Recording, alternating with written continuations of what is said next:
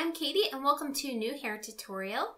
I'm going to be starting off by doing a faux undercut. And how I'm going to start this is with a French braid. Right here on a side parting, I'm going to be using the part that is the smallest. And I'm going to be doing a pretty tight, detailed French braid, having it slope from the top of the part to behind my ear to across the nape of my neck. And switch your hands over if that makes it easier as soon as you get back to the crown of your head. That is always easier for me. I like to use my thumb to catch any hairs at the nape of my neck. You still might miss one or two. That happens frequently, and you can always go back and with a bobby pin tuck them into place.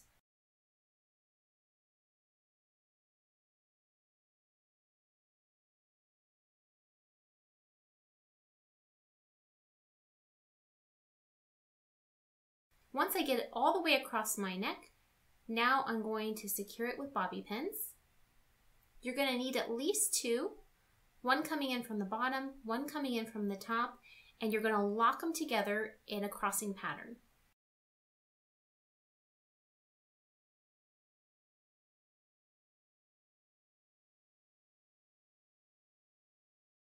And see, I'm catching that loose hair there and pinning that up into place and also locking that pin in with the others.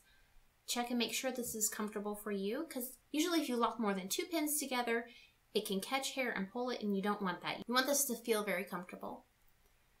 So now I want this hair out of my face. I'm going to be starting this braid right in the middle, as I typically do, because I want that sweeping pattern.